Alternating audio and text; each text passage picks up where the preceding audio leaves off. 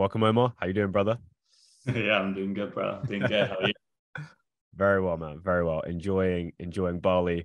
I thought, I'd come try and come professional today for you, man. Where's your podcast studio, dude? I thought you're not gonna make an effort for me.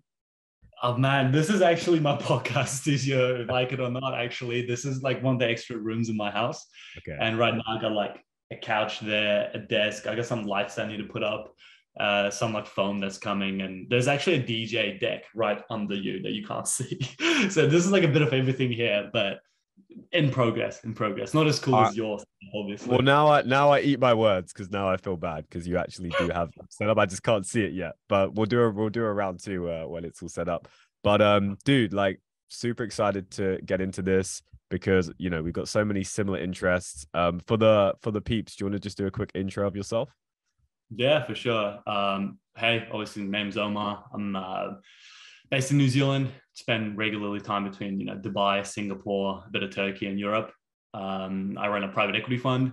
So right now, as we're recording, we're sitting around 5 million assets between property, crypto, stocks, startup investing. What else, man? We've got so much stuff going on. But e-com businesses, obviously, right? Like we buy, grow them, sell our stake, etc. So yeah, working on that. Obviously, before that, it's all over the place, which I'm sure we can dive in and talk about like similar experiences that you've had and I've had. But an influencer marketing agency that I ran back in 2015, got that acquired, then moved into venture capital, did that for a bit, moved in ecom agencies. And then, yeah, last year got into crypto full time, into DeFi, NFTs, that whole shebang. I think that can be just a whole nother 3 hour chat in and of itself, just the experiences that year. But and then this year, yeah, just kind of consolidating it all into a private equity fund and kind of going taking it from there. So yeah, pretty excited and how we're going, I guess. I think the thing I love most about you, and I think I may have mentioned this when we first connected, is for what you've achieved, obviously at your age, is obviously extremely exceptional. But then it's just like the way you present yourself is just so like it's. I think I said this to you, like real talk. Like most of the PE guys I know are just like kind of dicks a little bit, or like at least like a little bit arrogant, right? Whereas like the way it's so clear like how you've integrated this into your life where you're very like come across as very just like open, have a lot of humility behind all of that, right? And I'd love to kind of understand how old are you again? Just I'm remind me. 25. 25. 25, right? Okay, so to have achieved what you've achieved, like a five mil kind of fund, right, at 25 years old, was there a stage previous to this where you went through like thinking you were just the absolute shit? Because I don't know how, I can't imagine that you not having that stage, right? Like, talk to me a bit about I love it. I love that. Very good question. I think a very interesting topic. I mean, first of all, I appreciate all the kind words. And I guess that's why I kind of, reached out to have continue these conversations because I absolutely felt the same about you, the way you carry yourself and, some of the philosophies you have and the discussions and the interesting chats we have. So, and with other people. So appreciate that. Yeah, it's interesting, man. It's last year was probably the crazy year, like I said, because before that, it definitely was like a complete 180, right? Like taking it from like a rock bottom scenario where I've had my fair share of like I was born in Kyrgyzstan, right, a Central Asian country, tiny, and then moved around the world, but then eventually settled in Turkey throughout primary and middle school and throughout there then came to New Zealand. But then there were times where couldn't afford to pay for school, so I started actually kind of trying to pay for my own school while I was here throughout high school and university. And then times where I actually couldn't finish my degree because it was so expensive, so I had to start working, like going to retail jobs and kind of working there obviously to kind of supplement, be able to pay rent. Times where like I nearly got deported out of New Zealand because I couldn't like get my visa, couldn't get a working visa. So, kind of nearly got deported. Well, didn't get deported per se, but, didn't get a visa. So I had to leave the country. And can you still hear me, by the way? I feel like there's a that. bit Yeah, of a, got you. you're okay. Okay, cool. As long as I'm fine. Um, Yeah, and then couch surfing with my friends, like negative $500, $600 bank balance, like trying to live on Domino's pizzas. They're in New Zealand are like $5. I got to deal with $5 pizzas, so just living on those. So yeah, it went through kind of really rough times, but last year was probably where it really changed because I got a good career before that, right? I got into venture capital, got into ecom, but last year is when it just I probably put in like about $5,000, like between 3 and 5, and it just jumped so crazily over the year, and that was an experience. I don't think I necessarily went through a crazy phase, but I definitely like it was a crazy mind shift of suddenly going from like literally at the supermarket, right? Like you're choosing the cheapest thing to suddenly being able to go. My dream car forever was a Tesla, right? Like I never was a big fan of like Lambos, Ferraris, like nice cars, but for me, I was like, I always wanted a Tesla. So I was like, since Tesla first became a thing, and I went and bought that.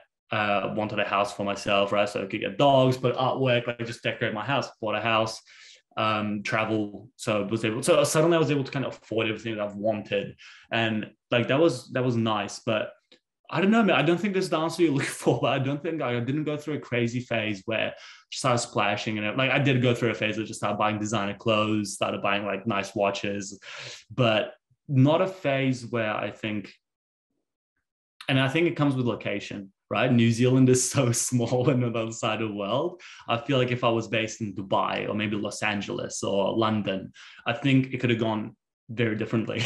But I think being in New Zealand, being so small, probably like grounded me in that sense because you just don't have those opportunities really to do crazy, crazy things, right? At most, you go out and you rack up $1,000 bar tab for your friends, and that's like a crazy night out and all that stuff.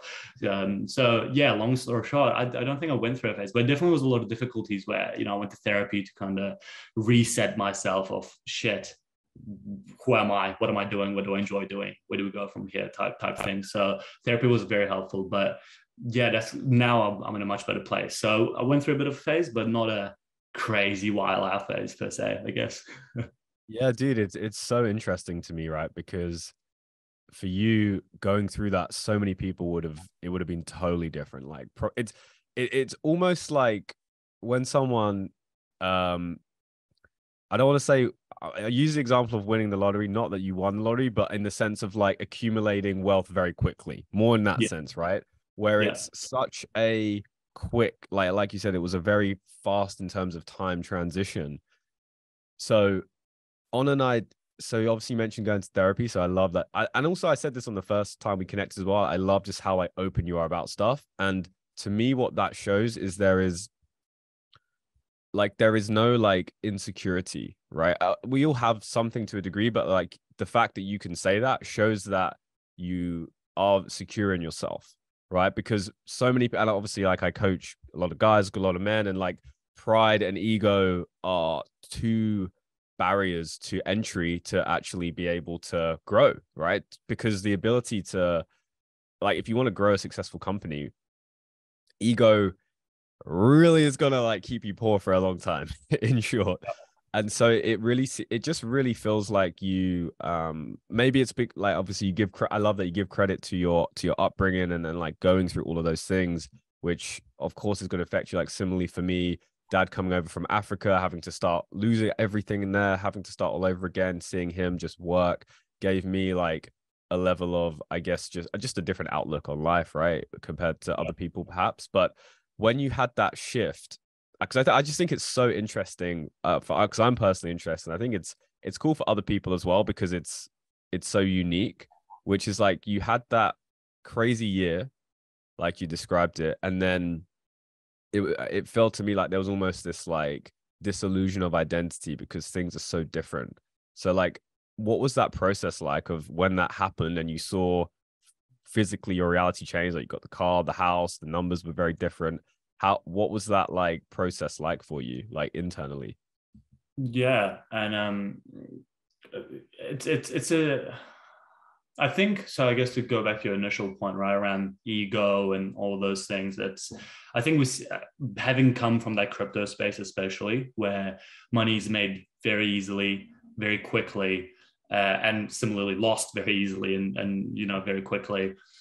I've seen people genuinely just lose themselves, lose their humanity, right? Like just not caring about friendships or you know their future, right? What their reputation is or will be like just for another $100,000 or another X amount of dollars, right?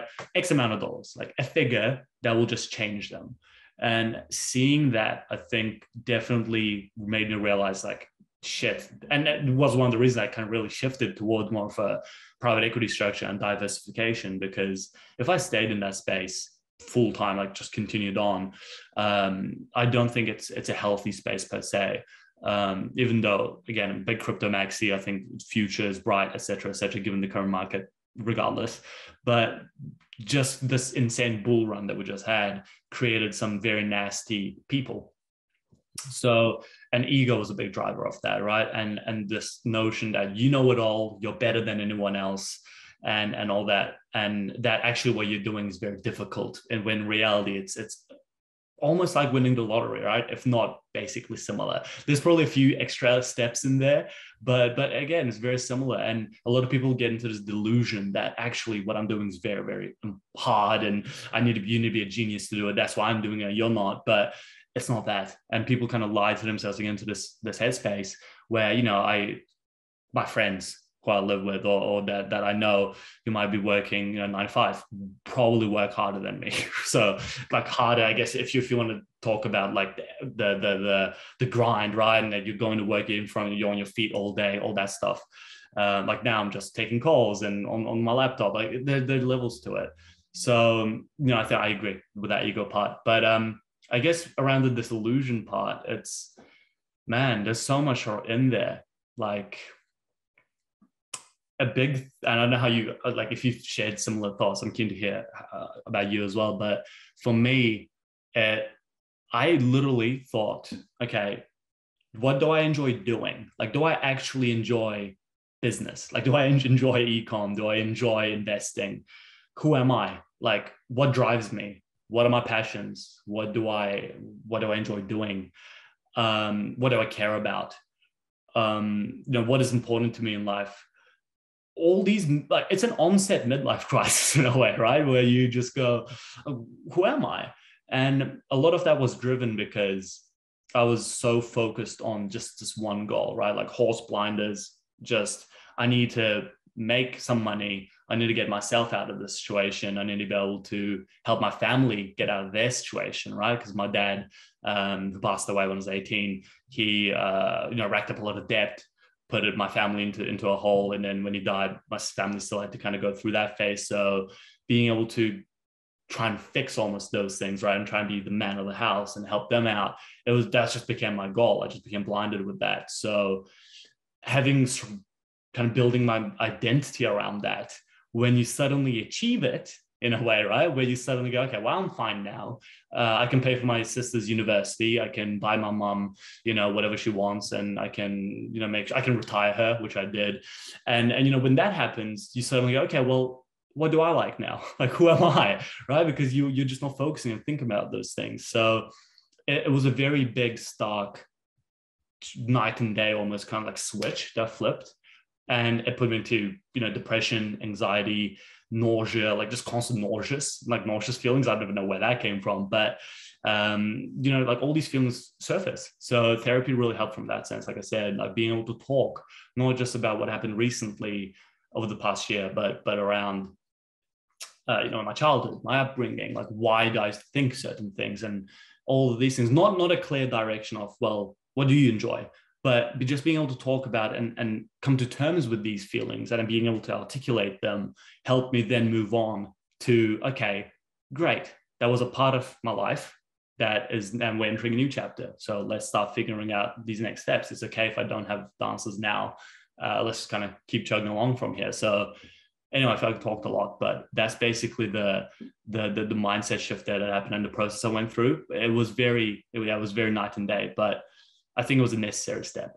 Otherwise, I think, like you said previously, if I didn't go through that self-reflection journey, I think I would have just gone down the path of, great, I made some money, let's just splash it, let's do all this stuff. So I think that self-reflection aided the self-growth that followed. one of the questions you that came up when you were having that like early midlife crisis, as you beautifully articulated it, was who am I? Hmm. What did you come up with as an answer to that? I don't think I know still, but I think some of the things I really came like understood was that balance is so important in life, and it's based on where you're at in your life. And the reason I'm saying is that if 3 years ago someone told me balance is important, I would have told them no. I need to just keep focusing on what I'm doing now and work on this. So definitely, right now, I can say balance is important, coming from a place of comfort.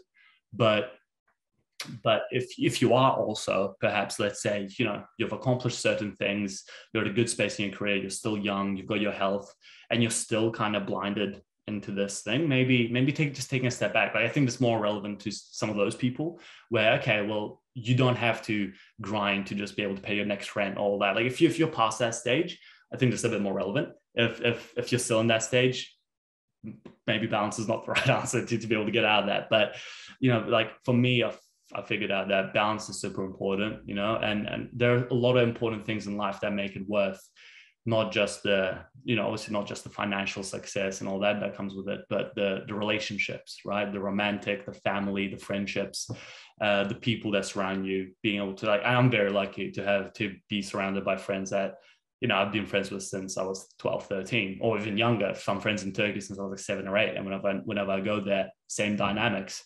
That's super powerful, right? Because you're able to surround yourself with people who care about you on a deep level, and like, you can't buy that. So like, some of these things that are so important that you kind of figure out, and having like being able to ground yourself in things that are bigger than you. That, for me, for example, when I went back to Kyrgyzstan last year and seeing the apartment building that I would spend the summers in, right? And the playground that we had, there's like this rusty metal playground, same playground, right, from this like Soviet era. And you're like, oh damn, like I used to slide down there and think, like, what am I going to do in the future? And playing tag with the kids in the neighborhood with stones. Like, you'd throw a stone and be like, you're right. Like, just like realizing and just really absorbing that helped me really ground myself and reflect on, damn, sure, there's still a lot of things I want to achieve in life. But when I look back, that 8-year-old would trade the world to be in the situation I'm in now. Or 3 years ago, when I was 3 or 4 years ago, when, I was at my friend's house, and very generously they allowed me to stay in there, on their couch. They didn't have a spare room, on their couch for free. I would have killed to be in the situation I'm in now. So being able to reflect and ground yourself in maybe your heritage, your family, just something bigger than just your career or the next monetary thing or your car, etc., I think are super important and super valuable. So those are some of the things I've learned. So not necessarily an answer to who am I, but I guess I've learned more about things that are important to me, that I'm being conscious of those things rather than being blinded by just one thing. And so I think all those things come together in a sense. I How love it, about you? man. How are you? Who are you?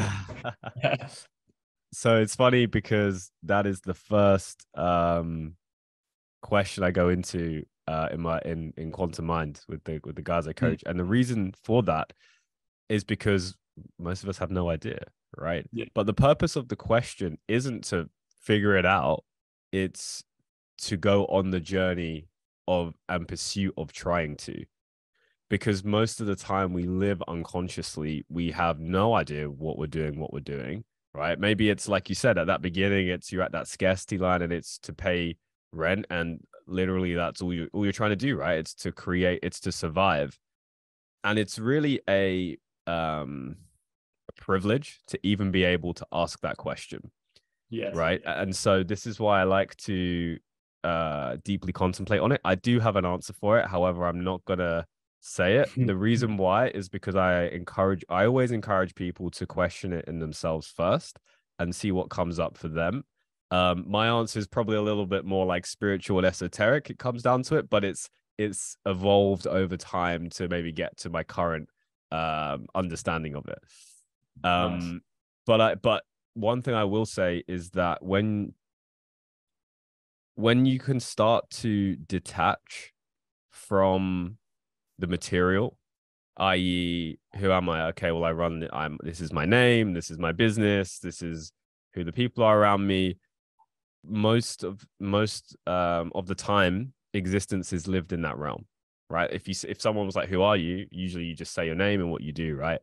And the thing is with all of those things is they are all finite. They will all stop at some point. They won't last forever. Um, so the question is, okay, well then what's beyond that? And yeah, without getting too weird and mysterious, like that's what I'll say on it. Because I think it's like I like to let people unwrap their own presence and sort of come to their own questions and realizations. But yeah, if anyone's got the answer to that, drop a comment below and we'll see what you guys say.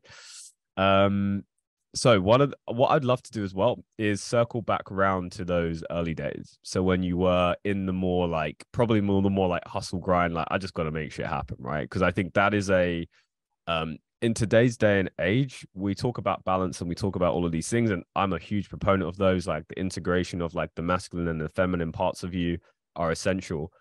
And at the same time, it's like if someone's listening to this and they're like, "Yo, I can't pay my rent next month," it's just going to go over the head, right? There's a time and a place for everything. So if we rewind the clocks back to maybe that first business or when you were building up that influencer marketing agency, yeah, what was that process like? What was your day like? What was your just like way of perceiving the world back then? Yeah, absolutely. And I love the way you answered who you are. Fully agree, man. It's just that's the standard that people go to usually. It's like, hey, my name's Omar, I do this. But yeah, I think as soon as you can start thinking, well, what is important to me? What do I enjoy doing? What do I want to bring to the world, etc. Those are some of the more interesting things where I feel like you discover your inner self, not just the surface level self. So yeah, I agree. I think yeah, man, those early days, it's crazy. It does feel like night and day in terms of kind of where I am now, in terms of my mindset and the way I approach things versus then. And I'm not saying one is better or worse or right or wrong, but yeah, it's very different. I think back then, when I look back at myself, I woke up and went to sleep with just one thing in mind, right? It was, what can I do today or tomorrow that is going to be helping me on my journey to this goal that I have of being able to lift myself up to a situation where I'm happy and content. Content is probably the right word, because you're never true, like you're never always happy, right? So happy is not the right word, but content with my life. And how can I get to a stage where my family's taken care of, right? Like that was the goal. That is what drove me, and that is what I thought every day. Like I could be with friends somewhere, thinking, okay, well, damn, like maybe instead I could be doing this side business where I could be making some money, so that maybe that can help do this, that, right? So the sharks were just always turning at looking at opportunities. So I guess to bring that back to a more general level, I think having a goal, people talk about having goals, but having a goal that is just like you almost, you live the goal, right? Where you, like, everything you do, you're trying to drive yourself towards that goal. That's where that's the stage I was at. I'm not saying maybe do this, do that. I'm just on my experiences. But for me, everything related back to that, everything I did, right? And opportunity is a big part of it, right? So always looking at the opportunities of, if I meet this person, what can happen there? If I go to this event, what could happen there? And because a lot of people are typically a bit more closed-minded, right? It's like, oh, why would I go to that event? It's going to be full of X amount of people that I don't like. Let's say a business event or a conference or something. Why would I do that, or etc. Or why would I go and work at this startup? I was working this garage startup throughout high school. And why would I do that? I was learning coding. I didn't want to be a developer, but it was just such a cool experience to work in a garage startup. The guy who had started it was an ex-Silicon Valley guy who was very high up, helped like a Microsoft develop a lot of early tech, and he was in New Zealand working on a startup, and working there and thinking, okay, well, this is not what I want to do, but what could this add to me that is going to eventually help me towards this goal? And taking on things that propel you. So I was fully ingrained in that life where It was always around that. And a lot of things, funnily enough, happened because of that mindset. Shit. Right. So, like a good example is when I was working a retail job, some guy and his wife came in and they were looking for clothes. I'm helping them, the standard. And I could kind of sense, I could hear them speaking in Russian. And I know Russian through, my mom and grandma from being from Kyrgyzstan. And I just started chatting to them. I'm like, hey, like I know Russian too. And we started chatting. And as I'm checking out their orders, he asked me, oh, well, like, what do you do? I'm like, oh, I'm a student here. And at the time I was studying like my year where it was like shaky. I wasn't sure if I was going to stay in the country. And he was like, oh, well, I'm an immigration advisor. So here's my card. Obviously, you're an international like student. If you ever need any help, let me know. I was like, great. So took that. And, in a way, a year later, when I had all these immigration issues, I needed someone. Like you can like if you're just applying for a visa, sure, maybe you do it yourself. But when immigration is telling you no and you're trying to battle that, you need like a professional. So anyone I spoke to, it was, it starts from $20,000, $30,000, right? Like they don't help you for free.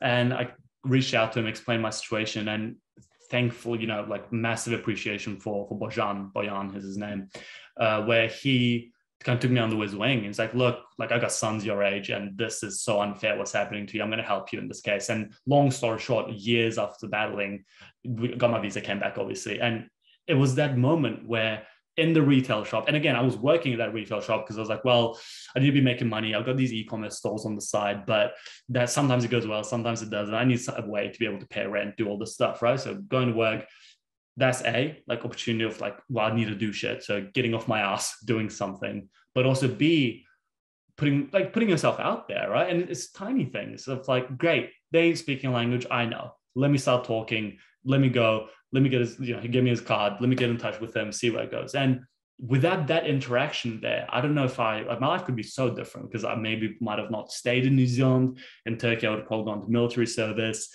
probably would have stayed there because I couldn't afford to come back here. Like, I don't know where my life would be. So there's almost these butterfly event situations where one tiny thing, because you have this mindset of, I've got this goal I'm trying to achieve. I'm looking out for opportunities, trying to connect with amazing people, how I can add value to them. That was also another thought I had of how do I add value to them, right? Like how can I be helpful to them? Because if I'm helpful to them, obviously, like there's a reciprocation that typically happens. Not doing things because you expect things in return, but if I can put my foot out forward and say, how can I help you? Or what can I do for you? Then the conversation becomes a lot more kind of naturally flowing. Right? Anyway, a bit of a side, but that's it, man. Like for me, it was all around these little snippets of having a major goal, always driving towards that, being open to opportunities and taking them, like just dropping the ego, taking the opportunities, and walking down when we had our influencer agency, we would walk down Wellington, capital of New Zealand. We're there and we'd walk down the main street and walk into stores saying, hey, like we're like 18, 19, we're like 19. We're running this influencer agency. By the way, it's like this new thing. It's 2015. New Zealand didn't really have much of that. It was this new thing. We can get like people our age to talk about your brand. Are you guys interested? Half of them told us to fuck off, right? Like, but the few that were like, this sounds cool, let's talk. We got our first clients from there. That helped us kind of grow the brand from there, right? So it's all about those opportunities, the goal to have to drive you to them. And yeah, man, it's long story short, like that was basically where I was at back then. It was a lot of that thinking. I love that, man. And what's so interesting to me about you specifically is like you, in a way, that mindset is still there. It's just developed in your openness to connecting, right? Like you don't need to connect with all the people that you do in order to just be successful, right? You are already that, yet you still have this very open to connect kind of mindset and just attitude about you, right? And so I love how that was a consistent theme. It's funny for me, like I remember walking down like Regent Street in London, which is like the kind of prime shopping street, when I was probably like 17, just going into every shop. It was different for me back then because I didn't have a business. I was literally like asking people for if I could work for them, and these are like massive, like, brands. It's not like you just kind of walk in and be like, hey, can I have a job? But I would do that, and I ended up getting a job at Hamleys, which is like a kind of like a famous toy shop. And just by, first of all, being there, it like just opened up my world because I was like, oh wow, like I can go and just put myself out there and like good things can happen, right? And this is the thing I say to people who are starting out. Like I even a guy in Bali I recently connected with, he's like runs a organic like short form content marketing agency. Dude's just documented his journey getting to 10K a month. And like the thing I loved about this is right, he's not there, right? So most people would never even want to share their journey. However, he's doing it because he wants to be able to document it and then also look back, right? And see, like, oh, cool, like, look how far I've come.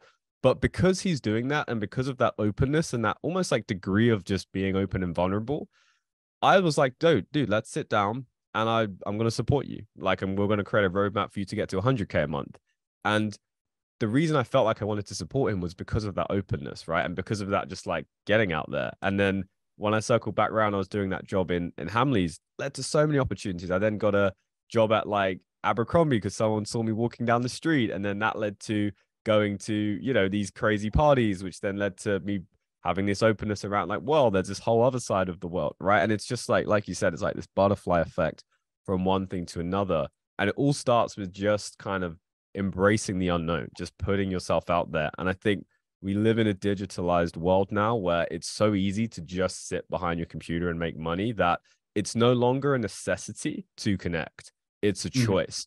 Back in the day, we literally needed each other because, you know, you had to, you know, milk the cow to bring me the milk. I had to like, you know, I don't know, like mine this rock to create some sculpture, whatever. I don't know how far back we're going here. This is fictitious situation. But you get what I mean, right? We literally needed each other. Whereas now it's like you can order food to your door, you can have entertainment by watching Netflix, you know, you can, you know, watch porn all day. Like all of these things are so accessible and essentially are like just destroying humanity in a way, right? It's the matrix in a whole. And so that I think is a really big takeaway for people to listen to what you just shared there because it showed how it led to where you are now, right? And it just started with that initial effect. One thing I'd love to ask you as well, it sounds like you've intentionally surrounded yourself with just really great inspirational people and leaders. Was that always like a mindset of like wanting to essentially be around like mentors, or like how did that develop and how valuable has that been to you? Yeah, yeah, absolutely. Yeah, I mean that butterfly effect I think is such a large takeaway, and it's funny because you don't notice it in the moment. You only notice it when you look back. You look Yeah. back and go, that moment actually changed my life. But in the moment, it's such a small thing, and life is just full of those things. Like I don't know what like you don't know what small things you're doing now and what effects they're going to have in the future for you, positive or negative, right? That's why I'm always such a big proponent of just doing small things day by day, right? Like just do small little things that are good because they add up, and there are butterfly effects. Like the world's full of those butterfly effects. So 100%, I think that the ability to and connect, you know, putting that ego aside, trying to help people, that man, that's so important. But yeah, the connection part, I think it was a conscious choice from pretty early. Like I definitely always tried surrounding myself from people. Yeah, a mantra that I always had, like a thought process, was I always want to be the dumbest person in the room. Like Dude, if I'm I'm exactly the same, man. I right? literally am exactly the same. Yeah. You can Yeah. you learn, you grow as a person in those scenarios. Like if you constantly finding yourself to be quote unquote the smartest person in the room, right? You're thinking you're the smartest person in the room, everyone wants to connect with you, you're like the big dog, all those things. You're not growing anymore. Like you're stuck. So forever I've always had that kind of mentality, and I always want to surround myself with people where which who pushed me, who inspired me, who, and hopefully I could as well. But I would rather, if I had to choose, be in a situation where, damn, like I know nothing in this scenario and I want to learn so much, than be in a scenario where everyone's praising me, right? Like, oh wow, Omar, you're so good, you're so what. So that was always a thought. And so I did always try and go about it. It was a conscious decision to not bring that into my personal life, though, right? Like in my personal life, I always thought of it as I want to be with people who I have good connections with, who you know I have fun with, who not in a detrimental way, but who I just get along with, have fun. You know, we care for each other, good friendships, solid friendships. We do things together, etc. like I didn't look at my personal life from a, well, what value can they add to me, etc., etc. And I think that's an important part. I think a lot of people, especially in this kind of entrepreneurship, business, agency, content creation, crypto, e-com, whatever, that space, uh, get lost in that. You know, I find often a lot of people kind of get to meet, they will have the surface level of amazing people they're surrounded by, but and it's all based on work, right? It's all based on that common thread of, okay, great, we're all creating things, and that's awesome. But I find it so important to have this other personal life where you're surrounded by these people that know the real you, right? Like they know that you can just go cry to, man, and they'll be like, man, you know, I get you, and have those like deep chats. And you know, one of my best friends, we've been friends since like 12 and 13, and when I first came to New Zealand, and you know, he lives in another city, but every now and then we'll catch up. If he's up here, I'm down there. We'll put on some like music and we'll just like freestyle. I'm shit, he's good at it, but you know, we'll just like do stupid things. We're like in a real scenario. Like I would never do like God forbid, right? But we just be stupid, silly. Like we just relax, have fun, talk about life, like how he's doing with his girlfriend, like what situations he has in his family, me, etc. So I think that was something conscious to try to keep in mind, because I didn't want to just surround myself into this fake life of, great, I'm surrounded by these people who are doing great things, and great, I'm learning from them, etc. But again, like life isn't just that. So it's important to have, again, that balance where you have these close people to you, and then you do still surround yourself with those people. So it was very helpful, like I said, like being able to work with some really smart people all the way from my day ones. Like when I was in an influence marketing agency, surrounded with people who are super kind of driven, motivated, potential investors who are kind of listening to our pitches, kind of connecting with them, adding them on LinkedIn. Like my LinkedIn was like on point from like maybe since I was 15. Like I was like, I need to polish my LinkedIn, I need to be connecting to people. Like it was like 15, like people, you know, are just doing whatever. And I was like, my LinkedIn's gonna be good, right? Like, so it was all around like those connections, connecting, like as soon as I connect, messaging them, being like, hey, like thanks for connecting, is there anything I can do, like let me know, I'd love to catch a coffee, etc. And I think that's another reason why I just understand that, and I never see myself as too big to give my time to anyone, right? If someone's connecting with me, I see that genuine interest, passion to want to just talk about something, or you know, like chat, get advice, whatever it be. I try and make myself available whenever I can, because I don't know, you know, what situation they're in and where they might end up with maybe just half an hour of my time, right? Because I've had people like that I spent time with, where, you know, maybe not a single person, but each one of theirs like half hours that they've given to me, probably hundredfolded, right? It probably propelled my life like hundreds of hours forward. And that's so valuable. So I always try and give that back as well in a way, because you know, I think that's super important. So yeah, I think surrounding yourself with those people is really, really key. Like my mom would always say, like, you know, tell me who your friends are, I'll tell you who you are, type of thing. Like I agree. I like like, Your and mum's a G, by the way, for saying that. yeah, man. She's wise, but it's like not the friends part. I think tell me who you're surrounded by, and I'll tell you who you are. Right? Like, who are you surrounded with? Like, what do you do? What's your regular thing? And there's like I'm sure there's a Sigma meme in there somewhere about, like, you know, surround yourself with just grind and hustle, and that's that goes back to that balance element, right? Like, don't confuse it. Surround yourself with amazing people, but also just, you know, have that rock as well. I love that, dude. It's yeah, it's interesting with friends. And for me, like I'm at a stage now where I've moved to Bali a couple months ago.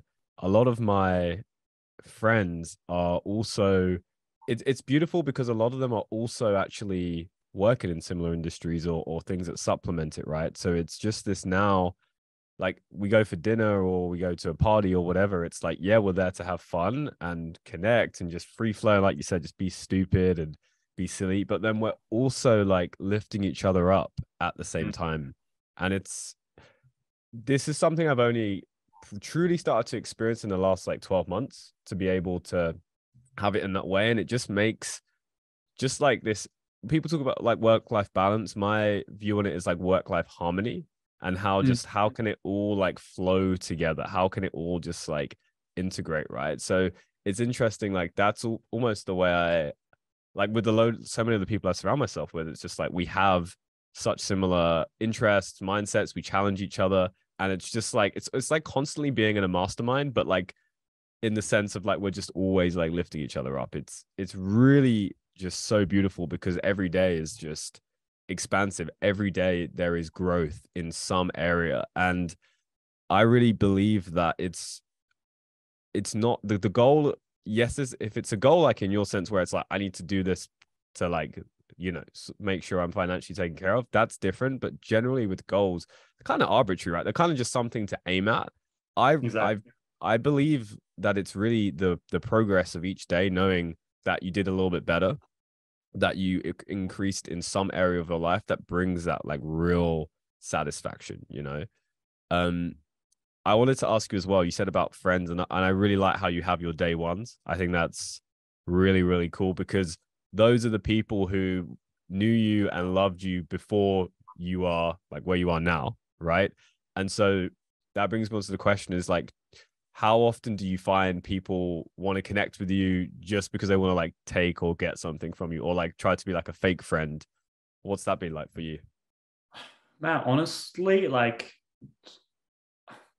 I think my radar when it comes to that is quite is decent, I suppose. So like I typically you can typically see it, right? And I try and depends on who the person is, right? But if I can still see that it comes from like a good intention, like they just want to connect, so maybe like because they're working on something similar and they just want to like learn more about something, then absolutely, like not that I'm just going to become best friends with them, but I'll give that time, I'll hang out, whatever, and then try and help them in a way. Maybe it's a downfall of me. Maybe I'm just being too giving with my time, but I know I've always approached it from that angle. But yeah, if there's a nefarious intent, I tend to kind of shut it down pretty quick. Like I've always been a big person around um, boundaries. So I got my boundaries, and if you try and push them, then that's it. Like I'll just okay, cool, see ya, bye. So thankfully, though, luckily, maybe I haven't really witnessed that a lot. Sure, there's been maybe more people who are reaching out to me that like I remember from high school that we never even were friends to begin with. I'm like, okay. But again, like if there's no ill intent there and they just think it's cool and they want to talk more, then sure, like let's connect, let's chat. So there's nothing has really screamed at me or like, oh, there's some ill intent here, they're trying to use me or something. And if anything, maybe on a night out, like a completely random stranger, and in that sense, then I just kind of shut it down. Like, hey, like nice to meet you, see ya. Don't really go down that path. So luckily, actually, no, I haven't really had that. Maybe it comes with the territory of being in New Zealand, right? I'm sure if I lived in maybe like LA, Miami, I don't know, somewhere like that, it might be a bit different. I think it depends on the culture as well. But so far, no, man, I really haven't experienced it. And it's nice, I guess, not to experience that. That's amazing, dude. Yeah, that really is beautiful. And again, it's like you attract who you are in a way as well, which again Mm. says a lot about you. Like your mom, which is still like the most G thing ever. Like show me your friends, I'll show you your life kind of thing. It's really the same with people, right?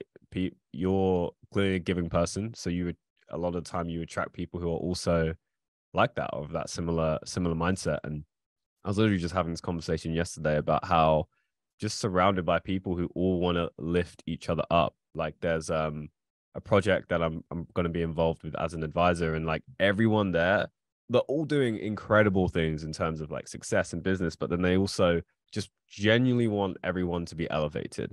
And when it comes from that intention and that purity, it's like that seed just grows and grows and grows and grows. And I think that's that culture, whether it's in an organization or a company or just like a group of people, is just the best thing to be around, man.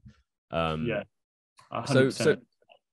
so for you now, like, what is your because you're obviously like focused on the investing, but then you're also involved. I'm guessing you have like involvement in these businesses that you invest in, right? So what does your like time look like now? What does it spend actually doing? Yeah, it's I like it. It's no day is kind of like the other, so that's beautiful about it. The beauty of it is also that it combines all of my passions and experiences and skills in a way, right? Like it combines the e-com experience that I've ran e-com business myself, also worked in the largest e-com agency in New Zealand that has like globally 450 staff, working with major retailers, enterprise level software, enterprise level migrations, etc. So having that experience, and then the venture capital experience, the startup experience, the crypto experience, the stocks experience, like, so bringing all of them together, because in a way those were all my passions at one point in my life, or like I've had it but I've moved to something else, but I've had that. So being able to combine that is amazing. And the fund, I'm right now, again, coming back to surrounding yourself with people. Like my goal for next year realistically is just creating the best team possible. Like again, it might just be a unrealistic goal almost, but I generally just want to create the best culture possible within our fund, within our organization, where everyone is valued, everyone is going above and beyond because they want to, because they're that type of person. And they're getting that back, right? Because a lot of times, like, you're expected to give it all your all and make sure we'll give you a salary and cool, get on. Maybe we'll have a little, little corporate event every now and then as a thank you. So I definitely don't want to go down that path.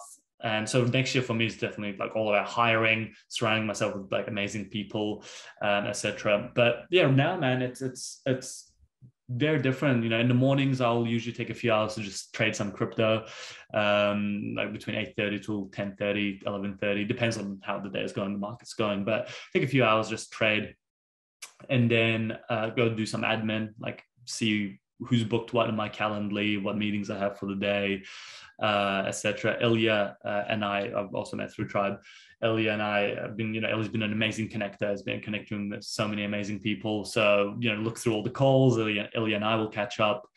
Maybe I'll catch up with the board of directors in one of the ecom businesses I'm in, or catch up with my ecom admin guy, who I'm trying to make my general manager, overseeing all the e-commerce stuff, because he's just an absolute weapon. Like catch up with them to see, kind of health check-ins as to what's happening, if he needs any help. And then if, again, like depending on where I'm at, like right now I've just invested into an ecom brand. So for me now, it's all hands on deck. Like I don't want to just hand it off to staff to be like, all right, just implement the regular stuff.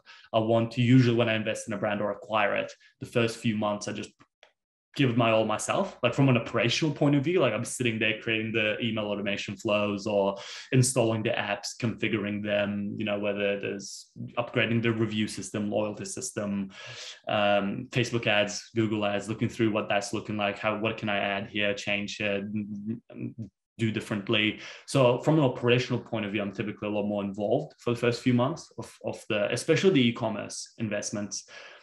Startup investments as well. Like typically once I do invest for the next like few months, I'll be pretty hands-on, like for a few weeks, like we'll catch up every other week with the founder to just be like, hey, like how's it going? Is there anything I can do?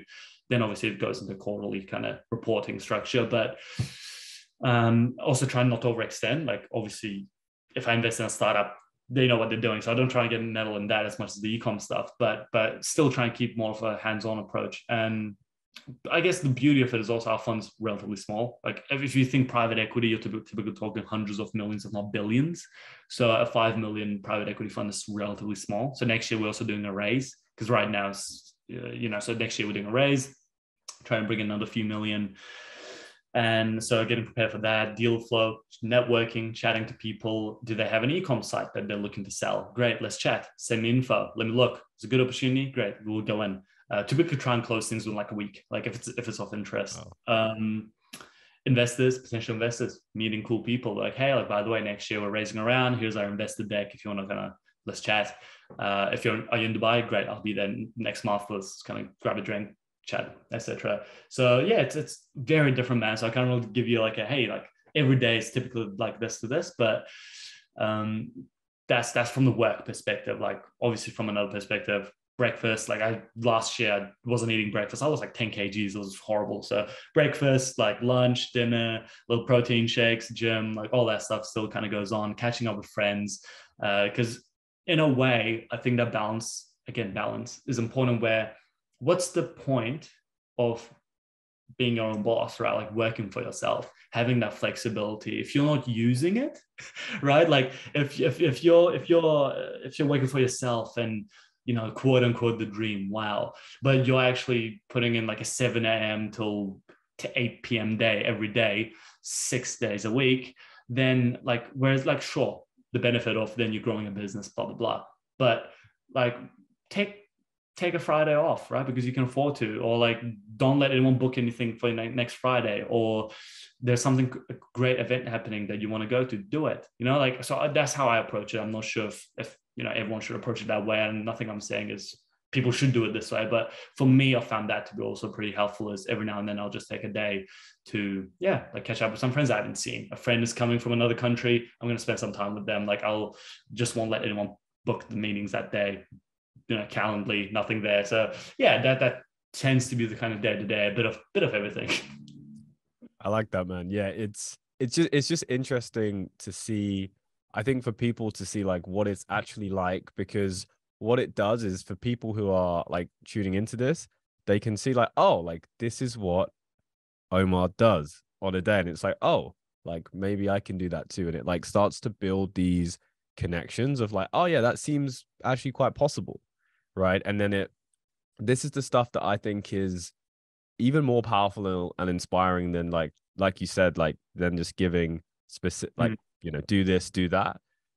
And at all the points in my life as well, it's been the same. Just by seeing the way other people live who inspire me in some aspect, it just makes you realize like, oh, it's possible, and this is what changes your thought processes. It changes the way you feel. It changes your belief systems of, oh, it is possible, right? Because you can have all of the skills, and this is something I see so much today.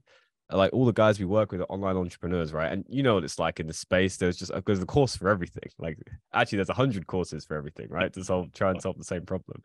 So it's not an information issue. It's actually an application issue. And the reason why I see so many guys, like if they're struggling to say like they want to grow their business, right? Which is obviously like prime at the front of any guy's head, right? To live that masculine imperative, grow the business, provide for the people around them. It's almost always because of something internal, right? It's almost all because of like a mindset, a past experience, a quote unquote trauma that's still running in their day-to-day life. And I found by just working at that level, on the personal level, on the subconscious level, everything else just has a way of fixing itself. Because like, the thing I always say is internal state equals external reality. And the reason I found that to be true is because whatever we're thinking and feeling inside typically dictates our actions, and then what, reality reflects back to us. So Fully yeah, agree. man. It's very yeah, I really feel like this is the kind of stuff, at least for me, this is the stuff that lights me up. I think this is the And stuff like, that I like find that's interesting. exactly what lit me up back in back then, and like to this day as well, right? It's not someone saying you should do this. It's and I think the reason we see a lot of that is because that's what people want, right? People want a magic pill that tells them if you do this 3 magic steps, you will become a millionaire, or you will lose weight, or you will gain weight and become muscular, or you will do this. Like they want 3 steps or whatever. They want step by step. If you do this, you will achieve X, Y, Z. And I've found, and I don't know how you find it, but life doesn't really work that way. There are no steps that someone else has done that you can exactly follow that will yield the same results. Everyone's lives are different. Everyone's backgrounds are different. Everyone's opportunities given to them are different, right? If you're, the opportunities I had, thankfully, being in New Zealand are different than opportunities I would have had if I was in Turkey, or are different than opportunities I would have had being in Kyrgyzstan, right? It can even be like a locational issue sometimes. So I think it's not fair to say do this, and you will achieve this, or you can do what I did, because that's not how it works. Everyone has different aspects to their life. Everyone has lived such different lives. So similarly, what I find for myself very helpful, and I think typically people should or would find more helpful, is hearing, stories of people and how they do certain things and thinking about how that applies to them and whether they want to kind of take that on board, right? Again, like the balance thing, for example. For me, that is what's helping me right now. For you, that might not work given where you're at the time, or etc. So I think 100% having organic conversations like this are so much more valuable, I find, than just do XYZ type thing, right? Because that's just not how it goes. Yeah, literally all the best things that happened in my life happened through a conversation, happened at a dinner, happened by just coming together and being like, hey, this is what I'm doing, this is what you're doing. Oh, wow, I didn't think about it that way. And then it's just like boom, growth, through those connections. And it's just such a much more fun way to live. Like I was literally just making like a short form piece of content to basically just tell a little bit about my story so people can get context for who I am. And I realized like there were these pictures of me at my at my standing desk with my Herman Miller chair. It's funny because I'm now in like a similar kind of setup to that at this moment in time. But back then I would, just do this every single day, the 12 hours a day, just in the room. Girlfriend at the time was like, are we ever gonna like, like have a relationship? Like all of these things, right? And it's this like being the lone wolf mentality has been glorified because entrepreneurship has become like almost like a freaking like fashion accessory or something, like, that you just sort of take on as like a lifestyle. And while it Lifestyle, can, reality. you know what I mean? Like it can provide an amazing lifestyle, but the reality is like, if that's the only reason you're doing it, like you're not going to get past that initial phase where you need to put that work in, but it doesn't have to come at the expense of doing it alone. And that's the Yeah. thing that's currently glorified to an extent of like hustling constantly 24/7 in your office, and that's it. And I think the reason like a lot of young guys particularly subscribe to that, I did for a period of time, like unconsciously, because I saw like this is what other people were saying. But the reality is like what I always say, everything that I share is don't listen to me. Like if it resonates with you and you want to go try it and then see how it works for you, go do that and go and test it yourself. Because like you said, those 3 steps in that course or that piece of content are guaranteed not to work for you in the same way it did for the other person. It will not happen that way because you are different, right? And this is a really good mentality shift for to kind of have, which is like, instead of looking for the solution or the thing to follow, create your own. Think outside of the box. Dare to try something different, because that's how you'll get the different result to everybody else. Man, beautifully said. And like, especially when you said, do something of your own, and you also use the word, instead of just following these steps. Following is a very good word there, because that's exactly what ends up happening. And the results you will get will be you're just following in someone's footsteps.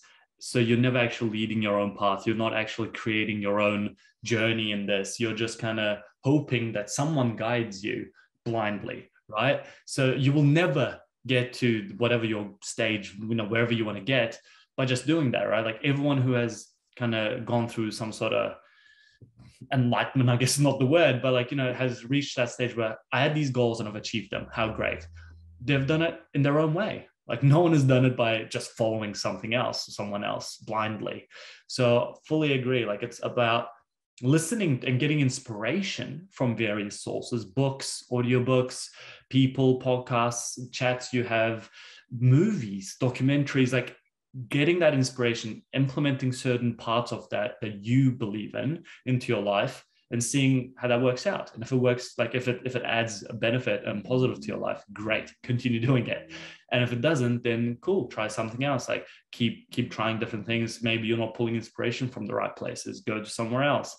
And that's why I think we've seen this rise of courses for sales, but everyone is selling a course, or this rise of like gurus, etc., that people just blindly follow, because of the glorification of this lifestyle. I think people immediately go, and I think crypto's played a horrible role in this, of like these stories of someone just buying a random coin and overnight becoming a millionaire, and then people taking advantage of that. So we've seen there's demand for it, obviously, because otherwise people wouldn't be doing it, supplying it. But the demand is there because of this glorified lifestyle, and everyone's just expecting, I want someone to tell me and I'll do it, and I'll also be like that. But that's not how it goes. And I think the sooner you can realize that, the sooner you can reach those goals. And that's what I see typically across, like a common thread is that, like when I look at you, when I look at some other very successful, very young guys, right? I met this guy called Simon. He's based in Miami. He's working on $50 million plus leveraged buyout deals in private equity. He's 22, right? And him and I had amazing calls, like chats for a few hours just on the phone. We're like, hey, I know our call's thrown out, but can we continue? And we're like, yeah. Amazing chats. And common thread between him, you, like people who've done amazing things at a relatively young age, I suppose, is that they have realized that they've realized the fact that you need to carve out your own path and not just blindly follow other people sooner, right? So the sooner you can realize that, the sooner you can reach those goals. And that's the common thread I'm seeing. It's like people are go great. I love, for example, I loved reading Steve Jobs' biography or Elon Musk's biography or whatever it be. Like I was a massive Elon Musk fanboy throughout like my 18, 19s looking back. But and I pulled inspiration from that at the time, but I didn't try to blindly follow it, right? So similarly, the sooner people do that, that's the common thread I see is don't follow something or someone blindly. A step, take inspiration, but implement it in your own way, into your own lifestyle. Couldn't agree more, man.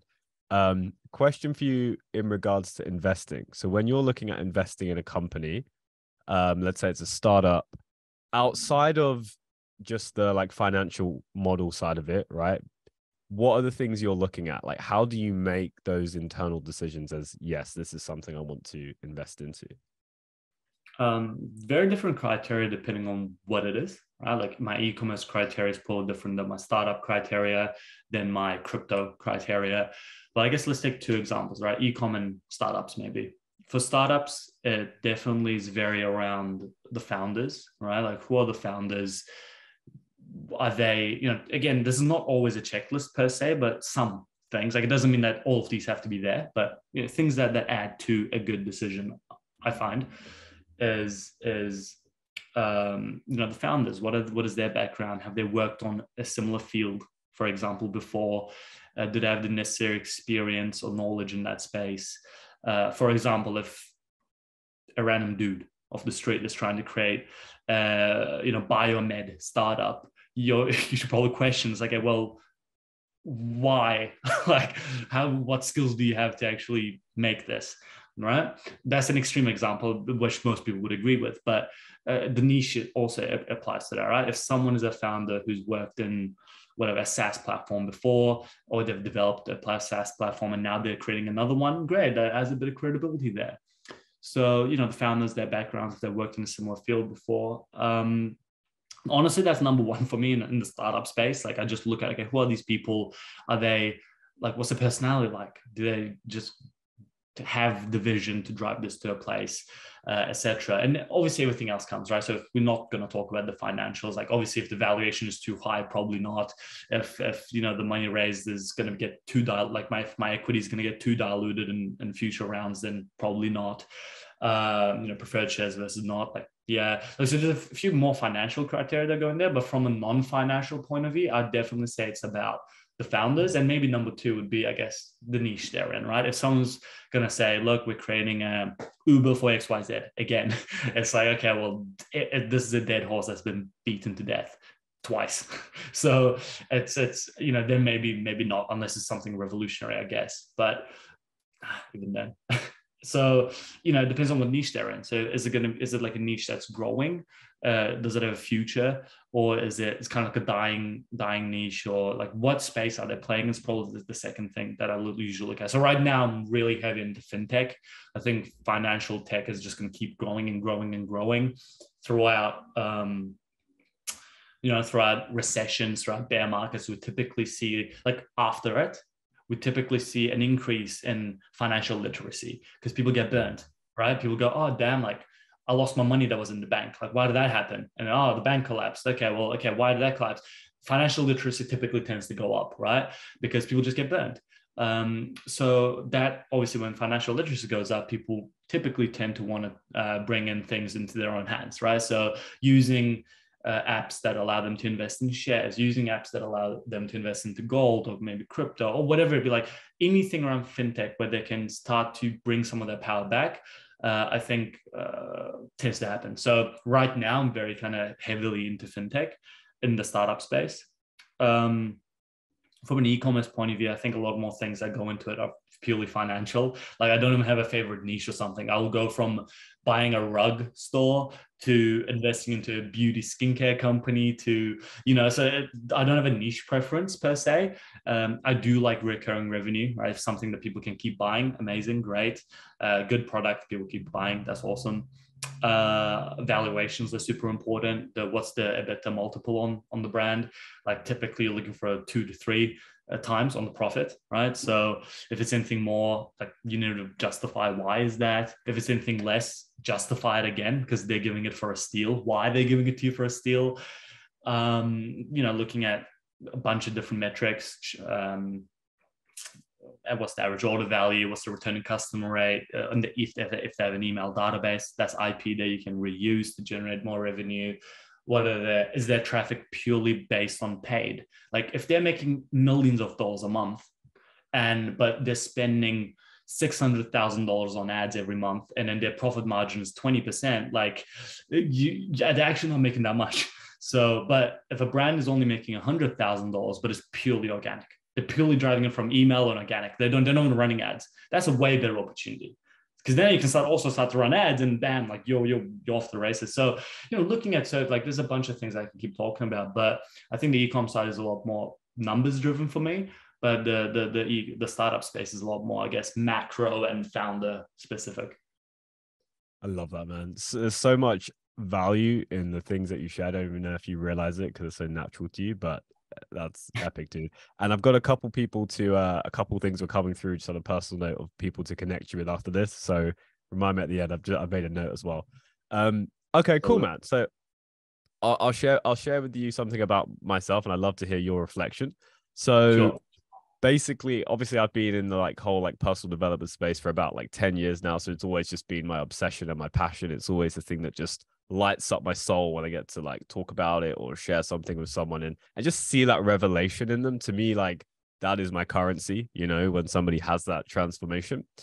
And so for myself, I've always been just so inspired and obsessed with finding out okay, what is a method or what is some kind of process to create this transformation. And basically from studying and just going through many different modalities, I ended up, it was actually earlier this year.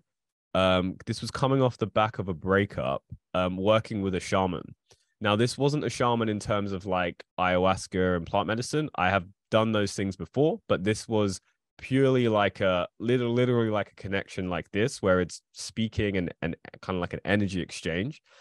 And basically, I was put in contact with the shaman because it was said that any kind of limitation inside of you, any trauma, anything that's essentially holding you back can be released like this in an instant. And I was like, all right, well, we'll see about that. Therapy, for example, that was helpful for you. For some people, they'll do that for 10 years, right? To be able to have that revelation. But the person who put me in contact was highly trusted, probably one of the few people in the world that I would truly trust the recommendation. So I was like, okay, cool. I'll do it. I'll book this in and work with this guy.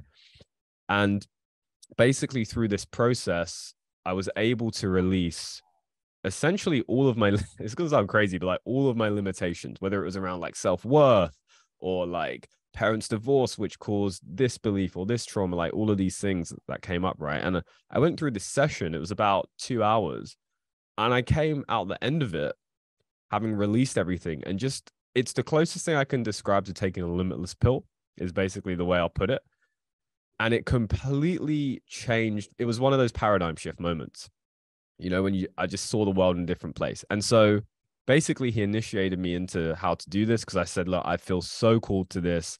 This has got to reach more people because he's not really like doing it for the business. He's just doing it because this is his like calling from like God, the way he sees it. And so anyway, I started taking people through this process. This is the first time I've ever talked about this publicly, by the way. I've only done this just privately up until now with people who are in need or just like students. And I basically had the idea to like, okay, well, what if this could be a process everyone could do themselves? What if it Mm. was something like it's not me jumping on one-on-one, but it had access to this? And basically I thought, okay, how could this work? And then I thought, okay, well, look at like how apps like Headspace and Calm have transformed the space for meditation. Now, meditation isn't just something for spiritual woo-woo people. It's used by top-level executives. It's used by parents. It's used by children to enhance their quality of life. And so the way I kind of saw this was like, it's like being able to let go, being able to release. Um, essentially like the headspace version of that, right? Something that's accessible to people, and to put this in a process that somebody could just, yeah, like, oh, this thing happened, cool, go through the process, release it, 10 minutes, and now I'm good again. And basically, like, this is my like wider mission. This is like my vision. I believe that if we can deal with our own shit, then people are just going to be a lot better to one another. I think it's how we raise the collective consciousness when people are operating from a paradigm of ultimately like love instead of fear. And so, yeah, basically, like that's the thing I'm like chipping away slowly at the background. From your perspective, from just like the experience you have, like I'd just love to hear like what do you think of it, and if you have any advice or words of wisdom, I'd love to, yeah, love to get your 2 cents. Yeah, so man. I mean, first of all, I think that's a really cool thing that you're trying to implement, like something that's helped you to bring it to other people, right? To kind of share that. I think that's super powerful. Um, I mean, I for me, for example, like I wasn't against therapy per se, but I always thought it wouldn't help me, right? I think a lot of people approach it from that angle where I don't need it. It helps other people, it doesn't help me. But I truly, like, it's genuinely, I so believe that it can help anyone. And um, so like that process for me was super helpful, like just being able to go through that. And I think people who realize, like, I think people first have to realize that don't just immediately kind of put the blinkers on and go, oh well, they're talking about spirituality or they're talking about this, I'm gone. Like, be more open to just kind of hearing about things. And like, for example, I'm just even reflecting right now, like if you told me this maybe a few years ago, I'd have been like, man, that's a bunch of bullshit. I'm like, cool.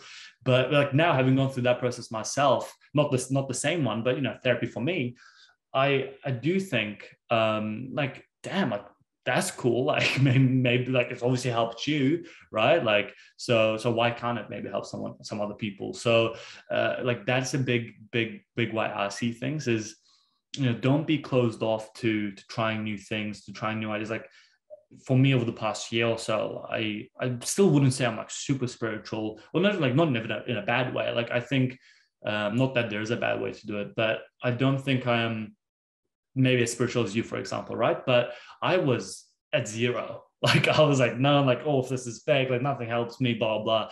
And I think to a degree, we need an element of that. Like everyone needs an element of that in their life. Like just being able to, just believing in something like bigger than yourself. Like don't be so egotistical where you just believe, yeah, like I'm just me, like there are certain things that happen X, Y, Z. Like there's the fully analytical, logical thinking, right? There's elements of all this other thing that there's so much we don't know. So be open to trying new things and experimenting them, see if they work. Like if they don't work, great, it didn't, move on. But maybe it does, right? So they're trying different things. Like a lot of that I'm trying to implement into my life now, where if previously I might have had an immediate reaction as to, nah, man, that ain't gonna work, I'm more open to it. And it's almost approach it from a fun angle, right? Like just implement fun into your life. Just go, let's try it. I mean, what's the worst that can happen, right? Like just give it a go. And like maybe it goes. Like a good example is when I was road tripping around Turkey recently. A very good friend of mine, she joined me in certain parts of it. and she's very big into tarot cards and readings, right? And she does it all the time. I still couldn't get on board with that. So I was like, okay, like sure. I was like, man, just do it. Okay, let's give it a go.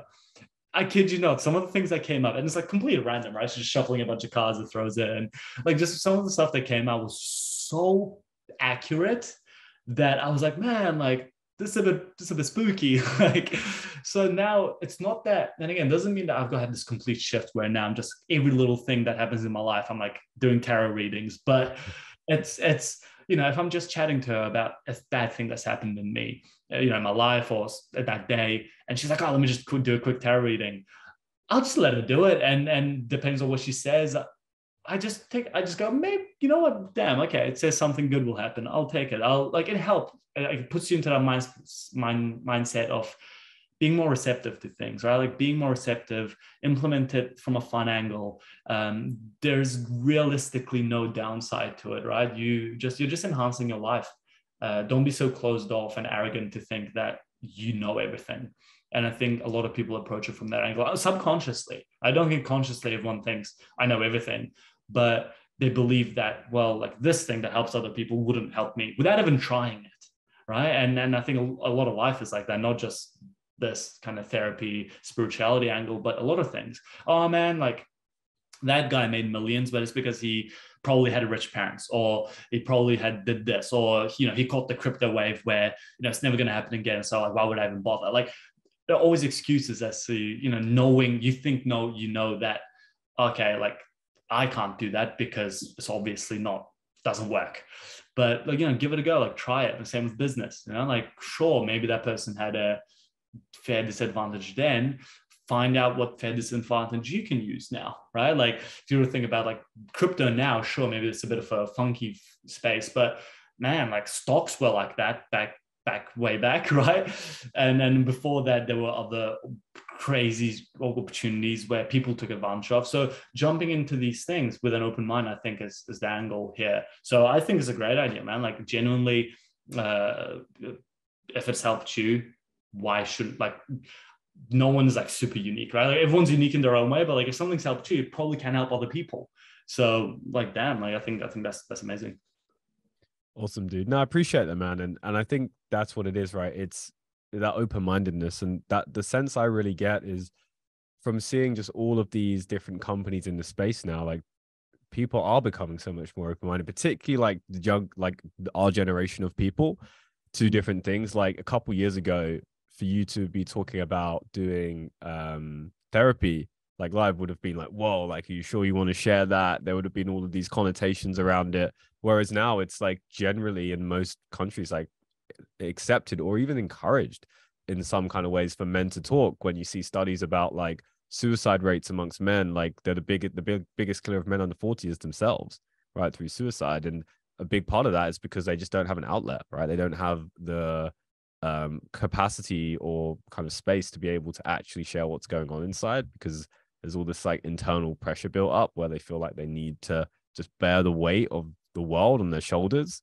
And it's just beautiful to see like this different space we live in. And what I've loved is just seeing like taking people through this process and then just seeing them like, maybe they'll just have a release and like tear up, or maybe they'll have this like revelation, or just suddenly like see the world differently after. It's just so beautiful just to see that transformation. And I think like for me personally, like that's like what raises the consciousness of people, right? It's what just like makes humanity a little bit better. I'm gonna say like fucking every fucker out there wants to like change the world and make the world a better place. It kind of has lost its its potency now. Yeah. But I think we can all individually do something, which starts with the self, which starts with taking responsibility for our own life. And then once we've done something notable that has made an impact, then sure, like why not go and spread that gift with the world, right? That's the way I see it. Exactly. And changing the world is actually such a big topic that for me was a big thing, right? Again, like similarly, I remember like always telling, like again, like people would be like, what do you want to do? I'm like, I want to change the world. I don't know how, but I want to change the world. And it was always this thing. And I remember my mom keeps reminding me of this because she loves to do it. She will say, like, I remember she was like, I asked you what you wanted to do in like 5 years or something, to me when I was like 15 or something. And I remember, and apparently I told her, that I want to change the world in 5 years, otherwise I'm like a failure, right? Like I just like that's the type of thinking I had. And even through my revelations early in the year, like it was almost this case of like, damn, okay, well, I've achieved my own goals, but like I still have that, like I want to change the world type thing. And a good, very nice discussion that I had with her, but the therapist and a lot of like interest in people, is the conclusion really comes to like changing the world means so many different things, right? In a positive way. When we talk about in a positive way, improving the world, it doesn't mean, in my head, it used to mean like creating the next Apple or creating the next, Google, whatever it be. And actually, funnily enough, as time goes on and we see how these tech companies kind of go, you're like, oh, did that actually improve the world to a degree, right? So there's a bit of that. But, that's what it meant for me. It was like creating this global billion-dollar company. Like that's how I saw it as changing the world. But something happened to me that really kind of drove that point was when I was back in Turkey, my primary and middle school that I went there, they invited me to come and speak to the children there. And, there was like a thing. So I go up, I'm chatting about just my life, my experiences, and didn't think much of it really. It was just another day, a bunch of like, 10-year-olds, not 10. Yeah, I guess from 10 to 13 or something. And the next day, my mom and I were at a shopping mall, and this kid and his mom were walking.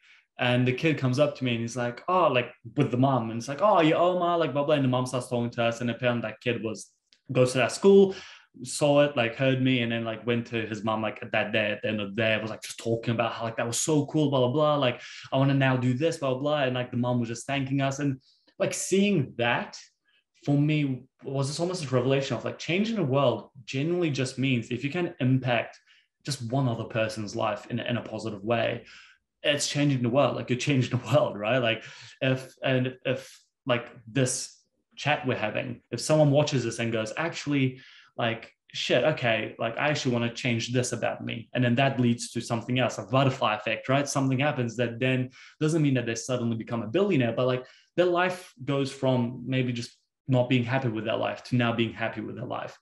Damn, like great, we just changed the world again now, right? Like by just impacting that person because they're going to impact another person. It's just like chain reaction. So I like it's changing the world is this interesting thing where it doesn't have to be this global scale, because butterfly effects and chain effects actually mean that this one little thing like that you do in a positive way to someone else, you are changing the world, right? And like you can see that firsthand often. Like someone might message you like, hey, like that was real cool. Like I recently wrote an article about like my experiences and all that, and I've had a bunch of people message me be like, wow, like that was so cool, kind of reading your experiences and the vulnerability and kind of all these things. And so like someone else messaged me saying like, actually this was real cool, like I want to start implementing some of these things, I'm going to read some of those book recommendations you had.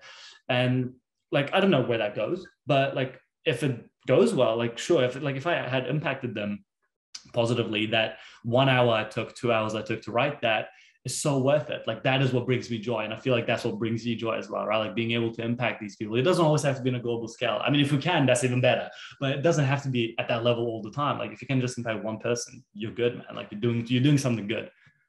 Well, for sure, man. And I think it's something every guy goes through, right? Wanting to have this like massive. Every guy's had the thought of like, I'm going to be this global enterprise, billion-dollar company doing this thing, and it's like, it's it's good to have that vision if it's your vision, right? Yeah. Because the question is like, where is that belief coming from? Is that truly internally what you desire, or is it coming from, seeing some guy on social media or looking at some celebrity? And again, if you want to use them as inspiration, beautiful. However, oftentimes like our beliefs and desires are just coming from like random places, like the schooling system, like government, like marketing, like your friend next to Market. you who, marketing's a massive one, right? Your friend next to you who just said something to you and you just take it on because he was next to you, right? Like what makes him qualified to kind of Yeah. dictate the direction of your life? But oftentimes, like the reality is that a lot of these inputs are not actually there to serve you, right? They're not actually there to lift you up. They're actually there to control you. They're actually there to, for example, marketing, like a lot of it's to make you feel less than, to make you feel inadequate so that you buy X product, right? That's why I had so much resistance to even like starting when I started my coaching business. I had so much resistance to doing any marketing because I saw like all of these coaches and just people in the online space like prying on that like lower Mm. part of people, right? And it really does like it affects me inside. Like I really hate to see that because I know what it feels like to be in a low point and be on the other side of it saying like you're shit, you need this thing to make you feel better. And so I just made like a promise to myself to say like I'm never ever gonna use that manipulation or do anything that's aligned to that in anything that I'm involved with. And that like that as an example is what makes positive change. And I think for people who are looking to do big things, it's like you beautifully said, recognize where you're already doing things. Because when you see like by having that conversation, by just smart, like I always make a point to if I see an old lady walking down the street, I'll always smile at her specifically because she's not getting those smiles, right? Like Mm. people like when she was young and beautiful and like, like societally pretty, every guy was looking at her and trying to get her attention, whereas she's probably not getting that now. So like I'll make that impact because I know how much that will impact her Mm. day. And it's like, sure, you can't measure that or put that into a balance sheet. However, like you can't do that with a lot of things in life, right? And so yeah, just my 2 cents in it, bro. 100% agree. Like it doesn't cost anything to be nice. Like it just boils down to that. It doesn't Yeah, cost anything, man. Like if you can just not be an asshole, I think we solve a lot of problems in life. Like just don't be an asshole to someone, like to people in general. Just try and be nice, like try and add, like just smile, like you said, like do those little things because it all adds up. And when everyone is doing little things constantly, it becomes the big things. So it doesn't cost anything. Just be a nice person. It's easier said than done, obviously. And I'm sure a lot of people, not a lot, but I'm sure some people would agree that like, would think maybe I'm not a nice person sometimes, or like I'm not a nice person 100% of the time, I'm sure. So it's not bad. It's not preaching, but it's just try and be more conscious of that. Like just do the little things. It's small things. totally, man. Totally. All right, I want to ask you one last question before we wrap. Okay. That's So me. we're gonna project way into the future. So far you've achieved all the things you wanted to achieve. You've made the impact you've wanted to make. Beautiful family, whatever your goals are in terms of that. Beautiful people around you, and it's your last day here on planet Earth. And so you can leave something behind to everyone, like the people you love most, the people you cherish dearly, but it's not physical. So all of the material wealth you've amassed, you can't leave that behind. But instead, you can leave one piece of wisdom or one piece of advice or just like, some parting words. What would you tell them? Good question. I actually recently wrote about this in the article I was writing. So there was a study, and I so agree with this. Like I think I would steal this. So there's a study that was made. I'm sure maybe you came across it, where a hospice worker interviewed like her dying patients, right? Like over the span of a year, and was just talking to them about their lives, their regrets, what they would leave behind basically. But like that was not a hypothetical, that was real, right? These people were in palliative care, like they're dying in X amount of months. And she was just interviewing them, getting to know like their thoughts and then where they're at and what they would recommend. And the number one thing that they regretted, right? So this is the number one thing that across the survey of people, the number one regret they had was that I wish I lived a life truer to myself, right? I wish I lived a life true to myself than what is expected of me from other people. And that is so true. Like I first of all, I mean, before kind of this year, like last year was this crazy year, this year was this kind of regrowth year for me. But before this year, I realized I was actually living this life that was expected of me by myself, not externally, right? My mom wasn't expecting me to look after the family or anything like that, but it was pressure I was putting on myself. But it was still this pressure, right? I was living based on expectations of how I should live, rather than being true to what do I enjoy doing? What am I good at? How can I share this with people to create a positive impact, right? And what will people think of me if I do this? What will people think of me if I don't do this? How can I be liked by everyone, right? Like these thoughts that I think maybe it was a bit more extreme for me, but I think it's a human tendency, right? You want to be liked. You want to do this. You want to take the safer route. You don't want to go down the road less traveled because it's scary. It's out of your comfort zone. And, if you actually look at, like human DNA and like, what survival is like, you don't want to get out of your comfort zone because you don't want to stay within the tribe. You want to stay within the cave. You wander off too much. There's danger there. You might die. Right. So like instinctively, like your body, your being doesn't want to do that. Right. So, but I think so much growth and untapped potential in everyone lies outside that comfort zone, right? Is when you live outside your comfort zone is when you're actually growing. When you're in your comfort zone, it's nicer, right? Like it's nicer, it's safer, it's more comfortable. But that is not where you're actually growing and developing as a person. And this can be applied to everything. I'm not just talking from a business sense, right? I'm talking about, as a person, like you become a nicer person when you start to think about, well, maybe these actions I'm taking are not nice. Like, people around me get upset when I take these actions. Being able to self-reflect on that is being out of your comfort zone because you're having to come to terms with, oh shit, maybe I'm a bit of an asshole.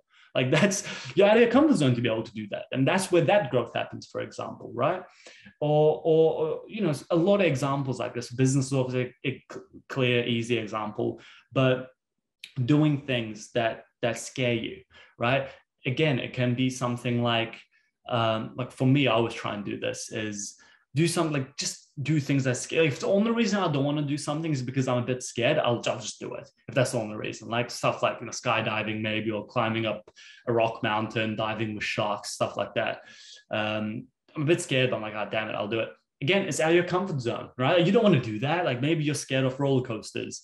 Very simple example. You're scared of roller coasters, etc. All these scary things. You just do it.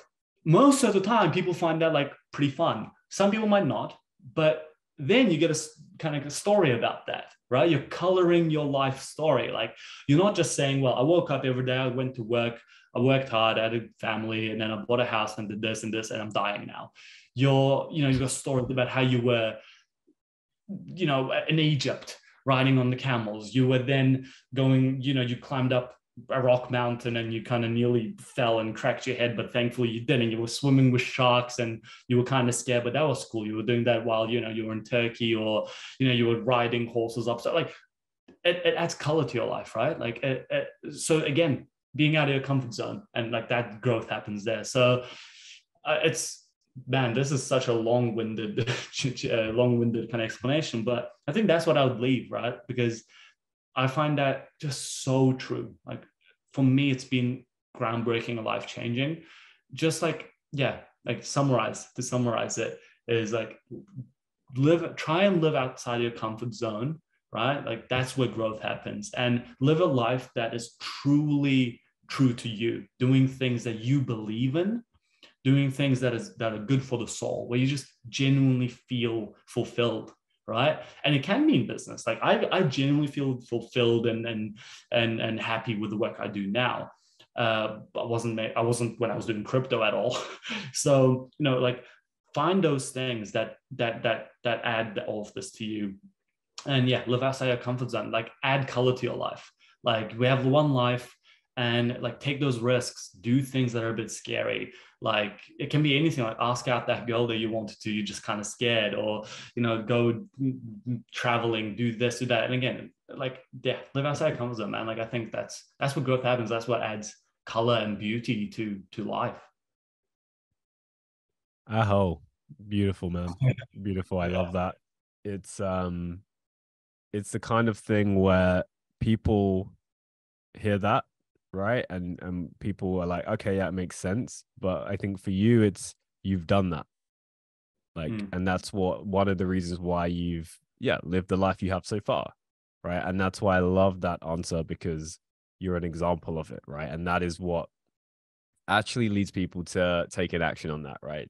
And like you said, mm, if one person, just one person hears that and goes and does something that is outside your comfort zone, like what a win, right? What a worthwhile yeah. investment of time and energy. So I just want to thank you, bro. Like it's really been good. Like just great opportunity for us both to also just catch up and like get to know each other a little bit more, and then share some insights as well. Um, where can people find you if they want to connect with you? Yeah, sure. Like I'm on Instagram, Hazer, Hazer underscore TRNZ. So TR for Turkey, NZ for New Zealand. Nice. Otherwise, I'm on LinkedIn, Omer Hazer, Omer with an E, like Omer Hazer. I think the URL is Omer Hazer 1. So I think if you just type that into URL, that should come up. Otherwise, yeah, we're still building our website for the fund. It's called Atlas Ventures. So nothing there yet. But that's all from what you will see. Like the best, like the common joke is like the shitter the website of a private equity or a hedge fund is, the better they are. It's Yeah. kind of like I don't have a website yet, but yeah, like between Instagram and LinkedIn, I try and be pretty available. I'm on Medium as well. Like I write some of these articles on Medium. I think it's just again Omer Hazer 1. So you'll find some articles there. Like I'm trying to write a bit more as kind of I go. But yeah, that's it, man. I think the one thing I'd like to, I guess, if I'm plugging it really is like with our venture, with the fund, we're always on the lookout for investments in the e-commerce space, in the startup space, and recently I'm also in a SaaS product. So if you've got something cool that you think, ideally I like to also be in things that not just a monetary value add, but also maybe my network, my skills, etc. can drive a value add.